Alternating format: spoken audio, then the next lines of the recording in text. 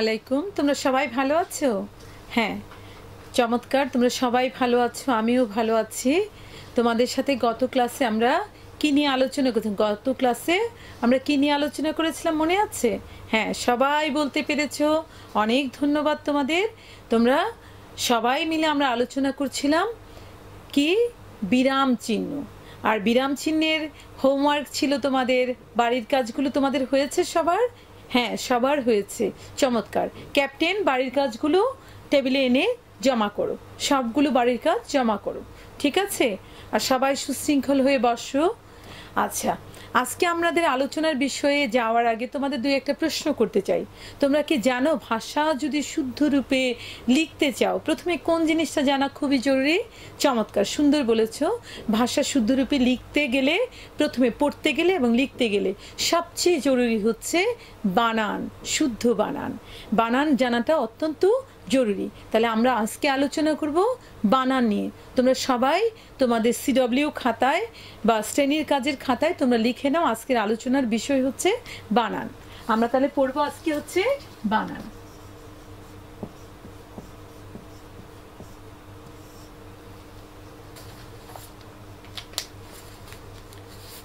ভাষা শুদ্ধরূপে লিখতে হলো সবার আগে যেটা জানতে হবে সেটা কি? সবার আগে জানতে হবে সেই ভাষার বানান। প্রত্যেক ভাষার বানানের কি আছে? নিজস্ব নিয়ম আছে। প্রতিটি ভাষার বানানের নিজস্ব কিছু নিয়ম আছে।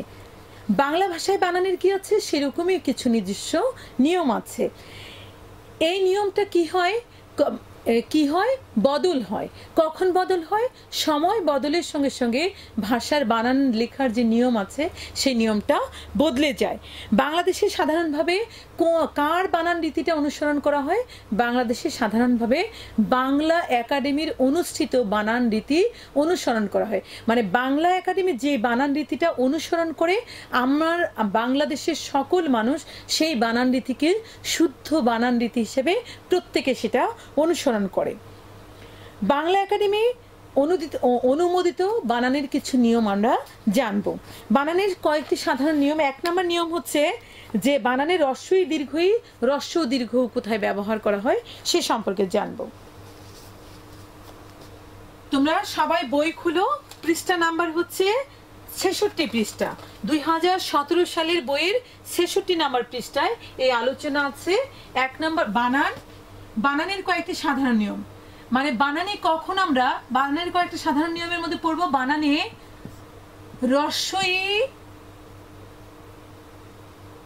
হ্রস্বই দীর্ঘই, হ্রস্ব দীর্ঘ কখন ব্যবহার হয় সে সম্পর্কে আমরা জানবো। বানানে হ্রস্বই দীর্ঘই, হ্রস্ব দীর্ঘ, হ্রস্বই দীর্ঘই এবং হ্রস্ব দীর্ঘ কখন ব্যবহার হয় সে সম্পর্কে আমরা জানব। যেসব তৎসম শব্দের বানানে হ্রস্বইকার এবং দীর্ঘইকার দুটি অভিধান সিদ্ধ। অভিধান সিদ্ধ মানে কি? অভিধান বা ডিকশনারি বা শব্দকোষ যে দুটি বানানকে সঠিক বলে, সেটা যদি হ্রস্বইকার দিয়েও বানানটাকে সঠিক বলে, দীর্ঘইকার দিয়েও সঠিক বলে, হ্রস্ব উকার দিয়েও যদি সঠিক বলে, দীর্ঘ উকার দিয়ে বানানটাও সঠিক বলে, সেই ক্ষেত্রে আমরা শুধুমাত্র হ্রস্বইকার ব্যবহার করব এবং হ্রস্ব উকার ব্যবহার করব। তোমরা বুঝতে পেরেছো? মানে একটা শব্দের বানান যদি হ্রস্বইকার দিয়েও সঠিক হয় এবং দীর্ঘইকার দিয়েও সঠিক হয় এবং হ্রস্ব উকার দিয়েও বানানটা সঠিক হয়, দীর্ঘ উকার দিয়ে সঠিক হয়, সেক্ষেত্রে দুইটা বানান তো আমরা নিব না, আমরা নিব একটা বানান। হ্রস্বই দীর্ঘই দুটি দিয়ে সঠিক হলে আমরা শুধু হ্রস্বইকারটা গ্রহণ করব। হ্রস্ব এবং দীর্ঘ দিয়ে যদি বানানটাকে সঠিক ধরে আমরা শুধুমাত্র হ্রস্ব উটা ধরবো, ঠিক আছে? অর্থাৎ একটি শব্দের দুইটি বানান আমরা গ্রহণ করব না, আমরা একটি বানান গ্রহণ করব। তাহলে যে সকল তৎসম শব্দের বানানে হ্রস্ব উকারও সঠিক, দীর্ঘইকারও সঠিক, হ্রস্ব উকারও সঠিক, দীর্ঘ উকারও সঠিক, সেখানে শুধুমাত্র হ্রস্বইকার এবং দীর্ঘ উকারটা আমরা নিব। হ্রস্বইকার এবং হ্রস্ব উকারটা আমরা গ্রহণ করব। আর বাংলা ভাষায় যেসব অতৎসম শব্দ আছে, অতৎসম শব্দ মানে তদ্ভব দেশি, বিদেশি এবং মিশ্র শব্দ। এই শব্দগুলোর ক্ষেত্রেও আমরা কি করব, শুধুমাত্র রস্বই বা রস্বইকার, দীর্ঘ উ, রস্ব উ বা রস্ব উকার গ্রহণ করব।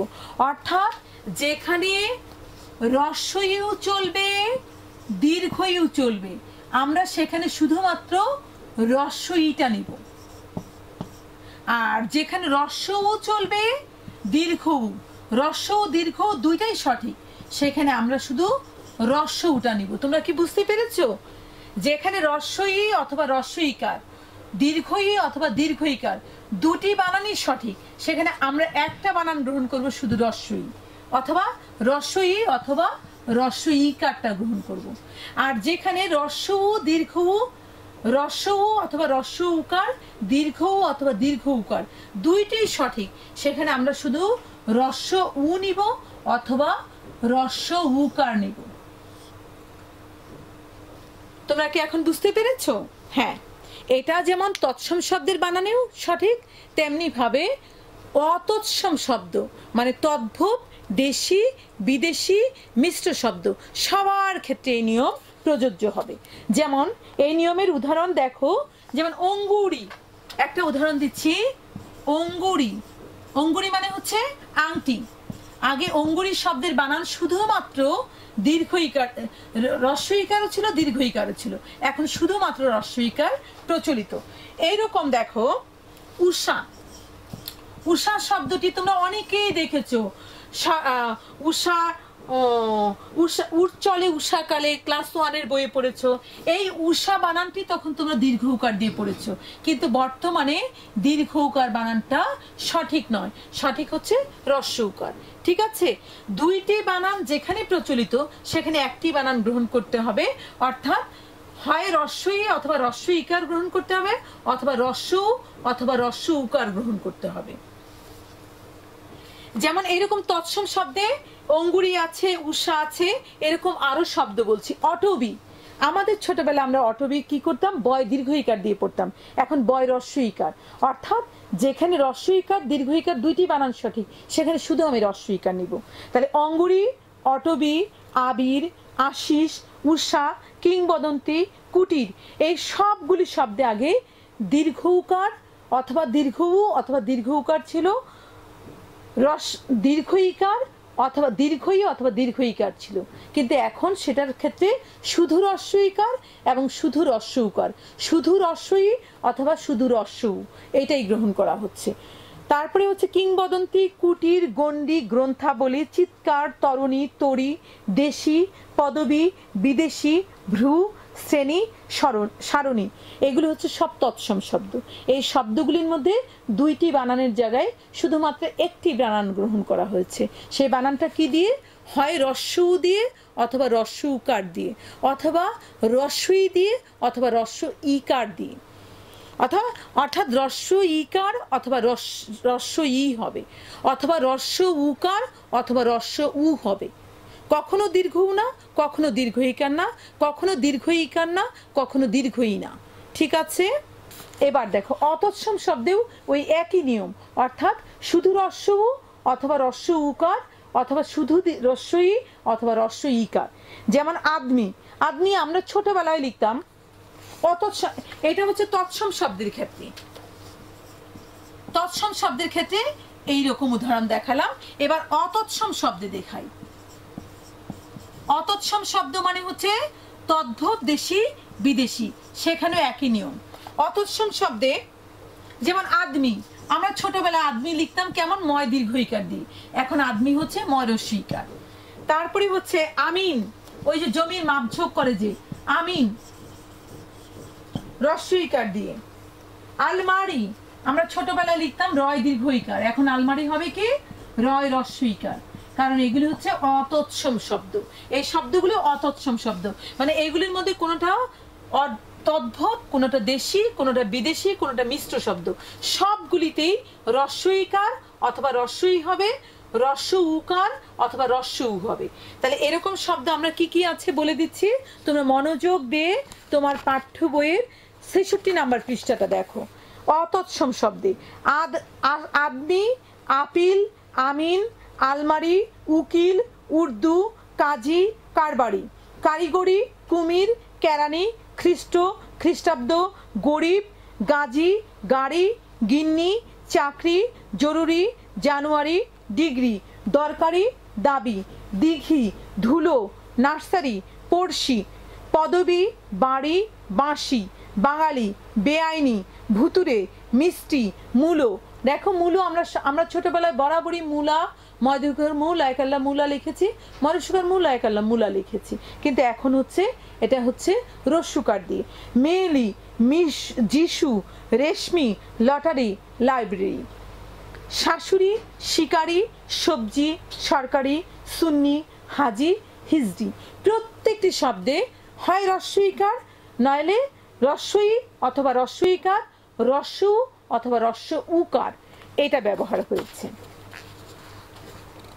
কিন্তু এই নিয়মের ব্যতিক্রম আছে। কতগুলো স্ত্রী শব্দে, স্ত্রীবাচক শব্দে, এটা তৎসম শব্দই হোক আর অতৎসম শব্দই হোক, কতগুলো স্ত্রীবাচক শব্দে সব সময়ই দীর্ঘইকার হবে। সেই শব্দগুলো তোমরা দেখো। তাহলে কতগুলো স্ত্রীবাচক শব্দে সব সময় দীর্ঘইকার হবে, সেই শব্দগুলো হচ্ছে অভিনেত্রী, কর্ত্রী, তারপরে হচ্ছে কল্যাণী, কিশোরী, গাভী, গুণবতী, তারপরে চণ্ডী, চতুর্দশী, ছাত্রী, জননী। অর্থাৎ কতগুলো স্ত্রীবাচক শব্দে তৎসম হোক আর অতৎসম হোক, সব ক্ষেত্রেই এই স্ত্রীবাচক শব্দগুলির মধ্যে দীর্ঘইকার হবে, দীর্ঘ উকার হবে অথবা দীর্ঘ ইকার হবে। কতগুলো স্ত্রীবাচক শব্দে দীর্ঘইকার হয়, তাহলে আমরা বানানের আরেকটা নিয়ম পড়লাম। কতগুলো স্ত্রীবাচক শব্দে, সবাই লিখে নাও, স্ত্রীবাচক শব্দে দীর্ঘইকার হবে, দীর্ঘইকার হবে।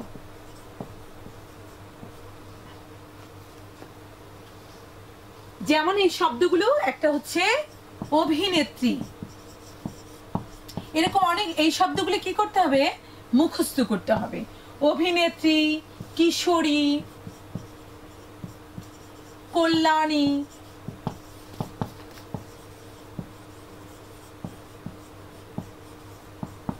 এরকম আরো শব্দ আছে, তোমরা সেগুলি মুখস্থ করে ফেলবা, কারণ এইগুলির কোনো নিয়ম নেই যে এই শব্দগুলো, ব্যাকরণ বলছে এই স্ত্রীবাচক শব্দগুলো সব সময় দীর্ঘইকার দিতে হবে।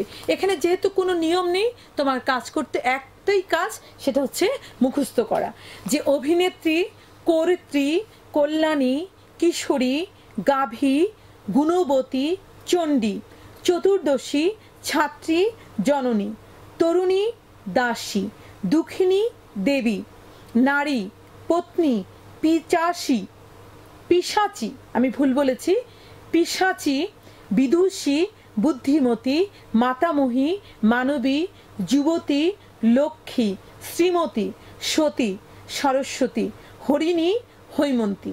এইগুলো হচ্ছে স্ত্রীবাচক শব্দ। এই স্ত্রীবাচক শব্দগুলোর মধ্যে সব সময়ই দীর্ঘইকার হবে। ভাষা ও জাতির নামের শেষে কি হবে, রস্যইকার হবে। তাহলে আমরা আরেকটা নিয়ম জানলাম, এটা হচ্ছে 2 নম্বর নিয়ম। আমরা এবার 3 নম্বর নিয়মে জানছি। ভাষা ও জাতির নামের শেষে, ভাষা, তোমরা সবাই লিখে নাও, ভাষা ও জাতির নামের শেষে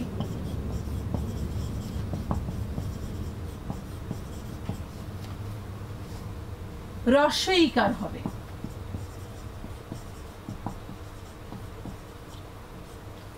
যেমন আফগানি, আমরা আগে এটা দীর্ঘইকার দিয়ে লিখতাম।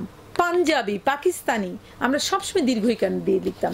এখন নিয়মটা হচ্ছে, এখন আমাদের সবসময় ভাষার নাম এবং জাতির নাম, সেক্ষেত্রে সবসময় কি হবে, দীর্ঘইকারের পরিবর্তে রস্যইকার হবে। আফগানি, আরবি, ইংরেজি, তোমরা দেখো এরকম হলো আফগানি, আফগানি।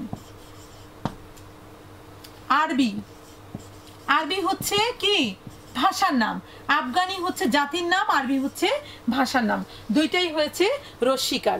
এরকম শব্দ আছে ইংরেজি, ইরাকি, ইরানি, ইহুদি, কাশ্মীরি, জাপানি, তুর্কি, নেপালি, পাকিস্তানি, পাঞ্জাবি, ফরাসি, বাঙালি, সাঁওতালি, সিন্ধি, হিন্দি। এই প্রত্যেকটি শব্দ হচ্ছে কোনোটি ভাষার নাম, কোনোটা জাতির নাম। ভাষার নাম এবং জাতির নামের শেষে কি হবে? দীর্ঘইকার না হয়ে হ্রস্বইকার হবে। তোমরা সবাই বুঝতে পেরেছো বাবা? হ্যাঁ, এবার আমরা 4 নম্বর নিয়মে যাচ্ছি। বিশেষণবাচক আলি প্রত্যয়যুক্ত শব্দে সবসময় হ্রস্বইকার হয়। বিশেষণবাচক শব্দটা যদি বিশেষণবাচক হয় এবং ওটার মধ্যে যদি আলি প্রত্যয় যুক্ত হয়, তাহলে আলিটা হবে লয় হ্রস্বইকার হবে। ঠিক আছে?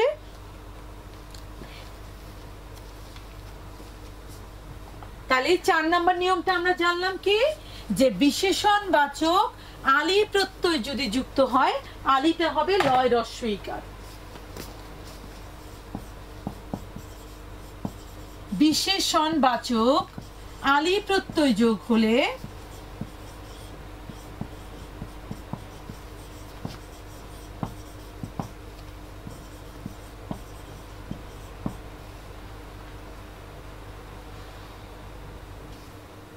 যুক্ত হলে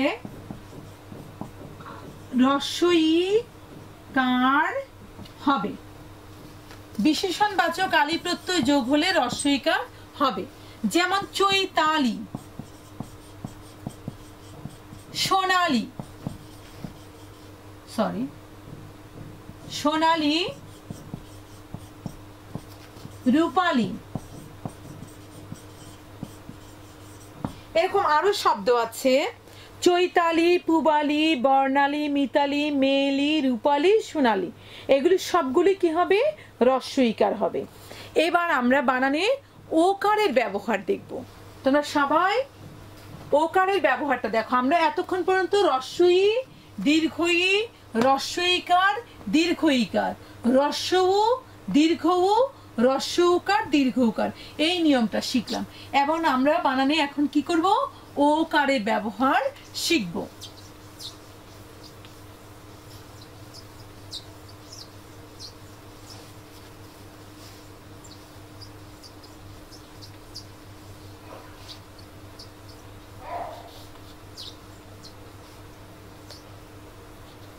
হ্যাঁ, আমি এখন বোর্ড মুছে দিচ্ছি। তোমরা সবাই প্রস্তুত তো? এখন আমরা কি করব? ওকারের ব্যবহার সম্পর্কে জানব। আমরা ওকারের ব্যবহার জানব। বানানে ওকারের ব্যবহার।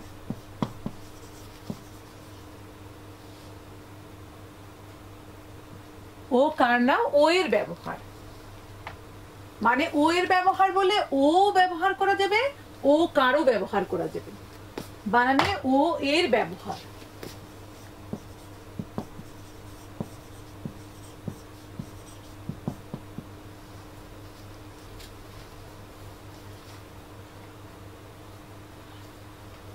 এক নাম্বার, ক্রিয়াপদের বানানে পদান্তে ওকার অপরিহার্য নয়। ক্রিয়াপদের বানানে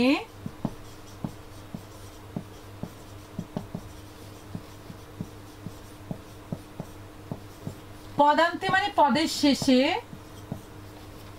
ওকার, ওকার চিহ্নটা কেমন? এইরকম। ঠিক আছে? ওকার,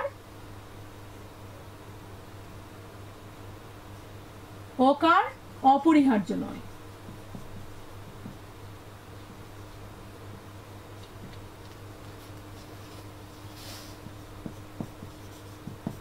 ক্রিয়াপদের বানানে পদান্তে ওকার অপরিহার্য নয়।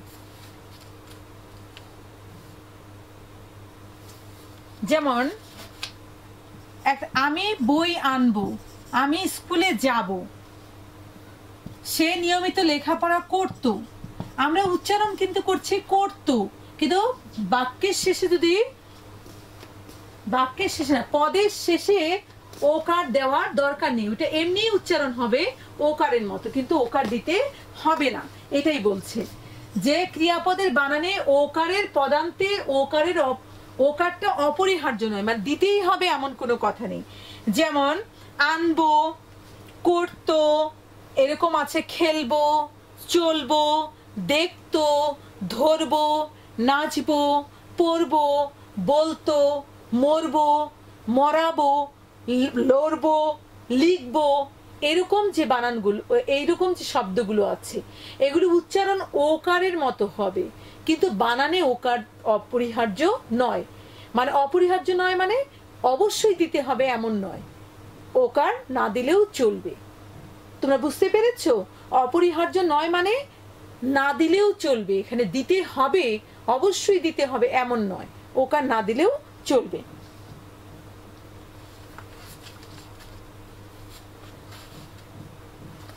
এরপর দেখো 2 নাম্বার বলছে বর্তমান অনুজ্ঞা। বর্তমান অনুজ্ঞা তোমার কাকে বলে তোমাদের মনে আছে? বর্তমান কালে কোনো কাজ করার জন্য আদেশ, নিষেধ, উপদেশ, অনুরোধ করলে তাকে বলা হয় বর্তমান অনুজ্ঞা। বর্তমান অনুজ্ঞায় কর্তার যদি সামান্য রূপ থাকে, মানে মধ্যম, একটা হচ্ছে তুচ্ছার্থক রূপ, উত্তম পুরুষ, মধ্যম পুরুষ। মধ্যম পুরুষ মানে কি? তুমি, তোমরা, তুই, এগুলো হচ্ছে মধ্যম পুরুষ। মধ্যম পুরুষের মধ্যে তুমি, তোমরা হচ্ছে সামান্য রূপ, আর তুই হচ্ছে তুচ্ছার্থক রূপ, আর আপনারা হচ্ছে মানে শ্রদ্ধা জ্ঞাপন করার মতো রূপ হচ্ছে আপনারা। তাহলে বলছে বর্তমান কালে তোমার, বর্তমান অনুজ্ঞায় তোমার কর্তা যদি হয় সামান্য রূপের, মধ্যম পুরুষের সামান্য রূপের কর্তা হয়, মানে তুমি, তোমরা যদি হয়, তাহলে ক্রিয়াপদের শেষে ওকার তুমি যুক্ত করতে পারো। তোমরা কি বুঝতে পেরেছো? তাহলে এখানে 3টা জিনিস, একটা জিনিস বুঝতে হবে বর্তমান অনুজ্ঞা কাকে বলে, আরেকটা বুঝতে হবে সামান্য রূপ কাকে বলে, তারপর আরেকটা বুঝতে হবে যে সামান্য রূপ যদি থাকে, বর্তমান অনুজ্ঞা যদি থাকে, তাহলে ক্রিয়াপদের রূপটা কেমন হবে। তাহলে আমরা নিয়মটা বলছি যে বর্তমান অনুজ্ঞায় কর্তার যদি সামান্য রূপ ব্যবহার হয়, অর্থাৎ তুমি, তোমরা রূপটি ব্যবহার হয়, তুচ্ছার্থক রূপ ব্যবহার না হয়ে যদি তুমি, তোমরা রূপটি ব্যবহার হয়, তাহলে ক্রিয়াপদের যে রূপটা হবে সেখানে তুমি ওকার যুক্ত করতে পারো। তাহলে আমরা কি পড়ছিলাম? আমরা পড়ছিলাম যে বর্তমান অনুজ্ঞায় তোমার কর্তা যদি হয় সামান্য রূপের, তাহলে ক্রিয়াপদের শেষে ওকার তুমি যুক্ত করতে পারো। আর আগের নিয়মটা পড়ছিলাম এর ব্যতিক্রমধর্মী, সেটা বলেছিল যে বাংলা ক্রিয়াপদের শেষে পদান্তে ওকার অপরিহার্য নয়, কিন্তু অনুজ্ঞার ক্ষেত্রে তুমি দিতে পারো। বর্তমান অনুজ্ঞায় কর্তা যখন হবে তুমি, তোমরা, তখন তুমি ক্রিয়াপদের শেষে ওকার যুক্ত করতে পারবে। যেমন, তাহলে 2 নাম্বার নিয়মটা তোমরা সবাই লিখে নাও। বর্তমান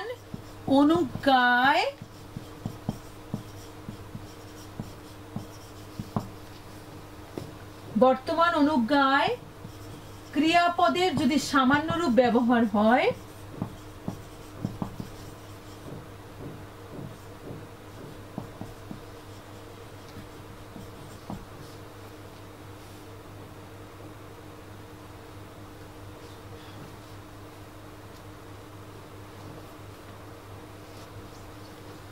বর্তমান অনুজ্ঞায় সামান্য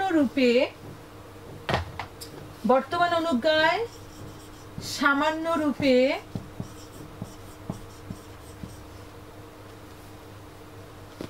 পদান্তে ওকার প্রদান করা যায়। পদান্তে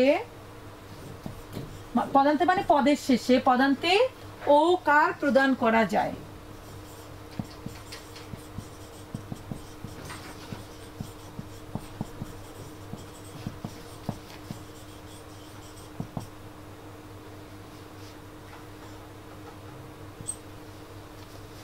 যেমন আনো, তুমি পানিটি আনো, তুমি জগটি আনো, আমরা বলি না এটা? আনো, করো, খেলো, চলো।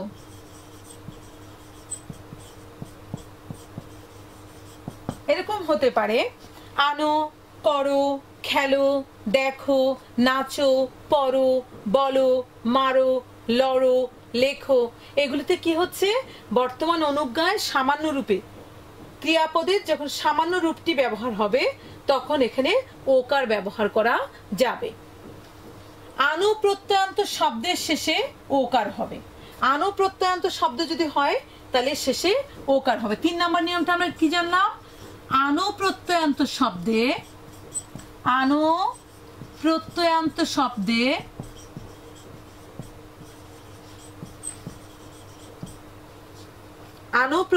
শব্দে কি হবে? শব্দের শেষে ওকার হবে।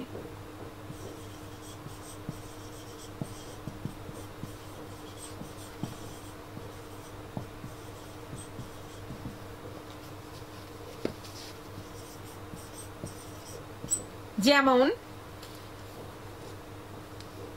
করানো, খাওয়ানো, ঠ্যাঙানো, দেখানো, নামানো, পাঠানো, শোয়ানো।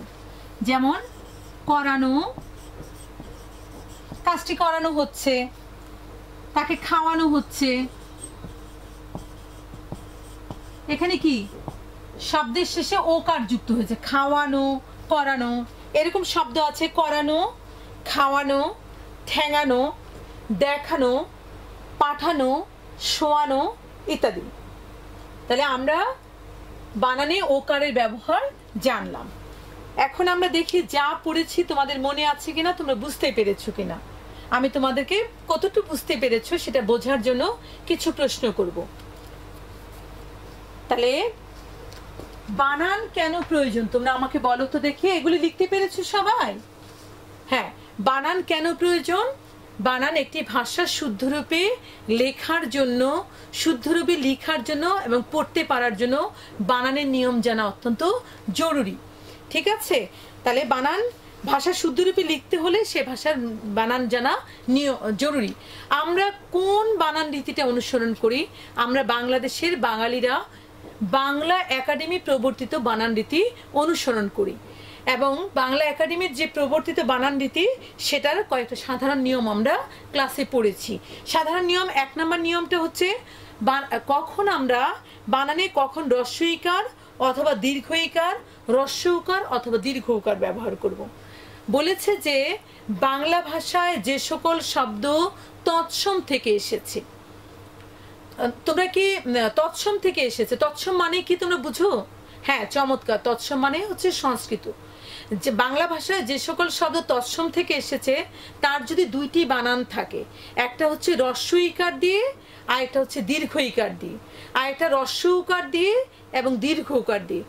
যে শব্দের বানানে হ্রস্ব ইকার এবং দীর্ঘ ইকার, হ্রস্ব উকার এবং দীর্ঘ উকার 2টি সঠিক, সেই বানানে শুধুমাত্র হ্রস্বই অথবা হ্রস্ব ইকার ব্যবহার করা হবে, দীর্ঘই অথবা দীর্ঘ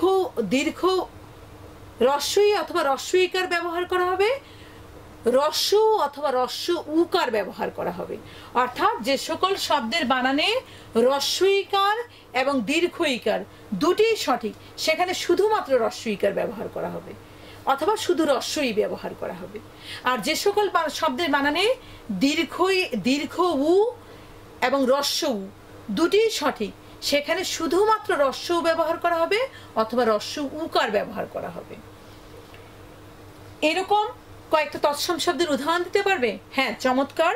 এরকম শব্দ হচ্ছে অঙ্গুরি, অটবি, আবির, আশিস, উষা, কিংবদন্তি, কুটির, গণ্ডি ইত্যাদি।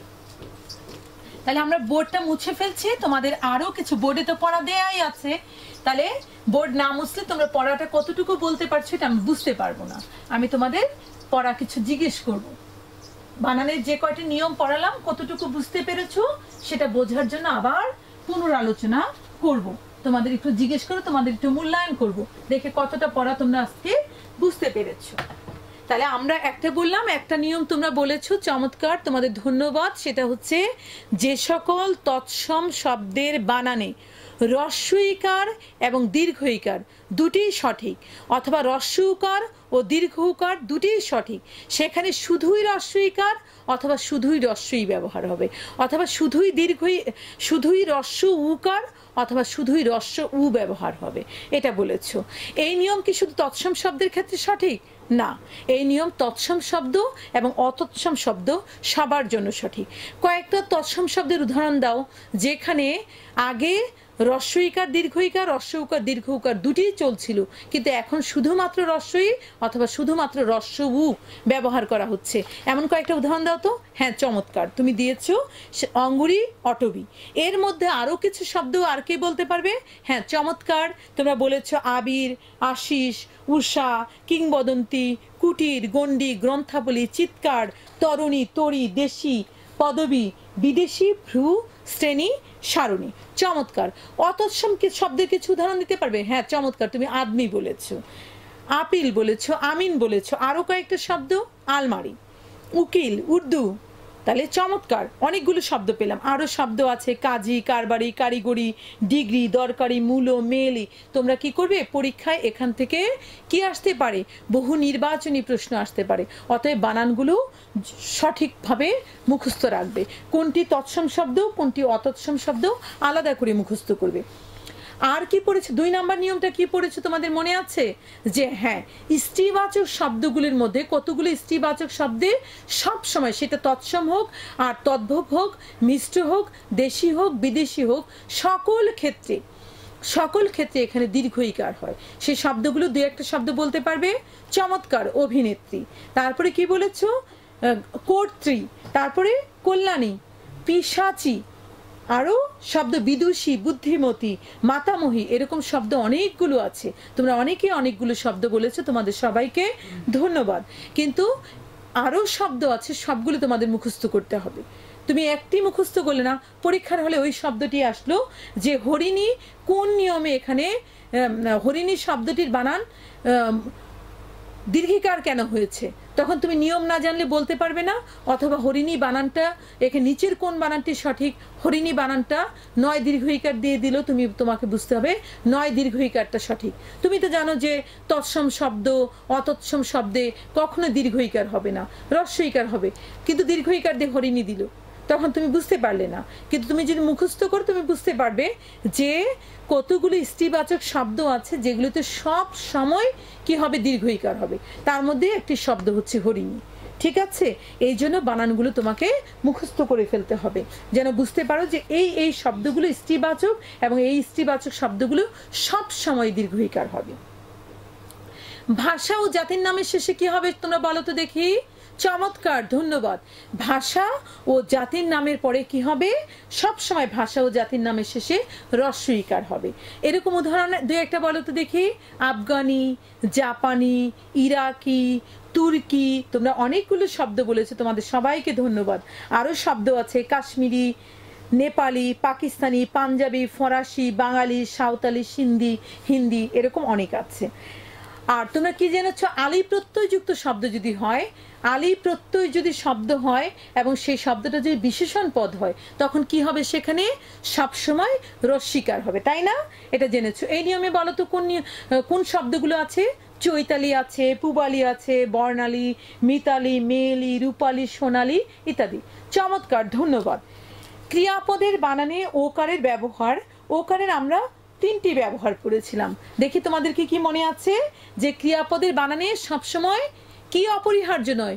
ওকার অপরিহার্য নয়। কিন্তু কখন ওকার দিতে হবে? যখন বর্তমান অনুজ্ঞা হবে এবং ক্রিয়াপদের যদি সামান্য রূপটি ব্যবহার হয়, বর্তমান অনুজ্ঞায় ক্রিয়াপদের সামান্য রূপটি যদি ব্যবহার হয়, তাহলে ওকার দিতে হবে। যেমন আমার জন্য 1 গ্লাস পানি আনো, ঠিক আছে? তাকে ডাকো। তাহলে বর্তমান অনুজ্ঞায় যদি ক্রিয়াপদের সামান্য রূপটি ব্যবহার হয়, তাহলে সেখানে কি করতে হবে? ওকার ব্যবহার করতে হবে। আনো প্রত্যয়ান্ত শব্দের শেষে ওকার হবে। আরেকটা কি জেনেছি? আনো প্রত্যয়ান্ত শব্দের শেষে ওকার হবে। যেমন করানো, খাওয়ানো, ঘুমানো, মারানো, বলানো, শোনানো, তারপর নামানো, পাঠানো, শোয়ানো, দেখানো, ঠ্যাঙানো, খাওয়ানো, করানো, এগুলো আনো প্রত্যয়ান্তযুক্ত শব্দে সবসময় কি হবে? ওকার হবে। এবার তোমাদেরকে আমরা একটা বাড়ির কাজ দিয়ে দিচ্ছি, তোমরা বাড়ির কাজটা করে আনবে। আগামী ক্লাসে তোমরা বাড়ির কাজটা করে আনবে। সবাই শ্রেণী কাজের খাতার মধ্যে বাড়ির কাজটি লিখে নাও।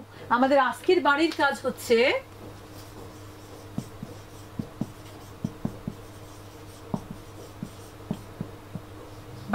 হচ্ছে বানানে রস্বইকার বানানে রস্বই দীর্ঘই রস্ব দীর্ঘর ব্যবহার। বানানে রস্বই দীর্ঘই রস্ব দীর্ঘ এর 5টি ব্যবহার লিখো। এর 2টি ব্যবহার লিখো, 5টি না 2টি ব্যবহার লিখো। 2টি ব্যবহার লিখো।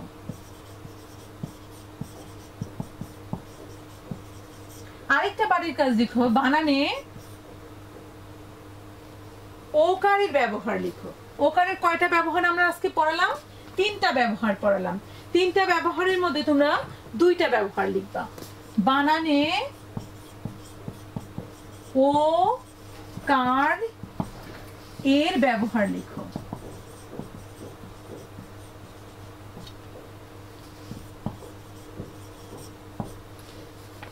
আচ্ছা, সবাই তোমরা বাড়ির কাজটা কি লিখে নিয়েছো?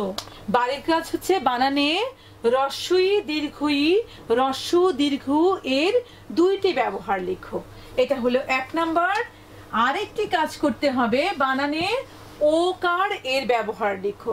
কয়টি ব্যবহার লিখো? 3টা ব্যবহার আছে, 3টাই লিখবে। ঠিক আছে? তোমরা ক্লাসে যখন পড়া জিজ্ঞেস করছিলাম, আমি আজকে খুবই খুশি হয়েছি। তোমরা খুব চমৎকার করে প্রত্যেকটা প্রশ্নের উত্তর দিয়েছো। আশা করি তোমরা বাড়ির কাজটাও সবাই সুন্দর করে লিখে নিয়ে আসবে। ঠিক আছে? সবাই বাড়ির কাজটা তুলে নিয়েছো? ঠিক আছে, ধন্যবাদ। আমি তাহলে বোর্ডটা মুছে দিচ্ছি।